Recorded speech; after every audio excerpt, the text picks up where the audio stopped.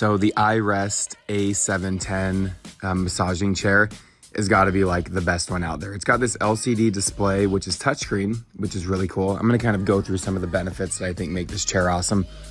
And this makes it fully adjustable from that screen. You can adjust like where the foot rest goes up and down, a lot of different other functions. These are where your arms go, where you can get the massage through your arms. You also have like your back, shoulders, all of that. This little pad over here to the left is actually a wireless charging station, which is really cool.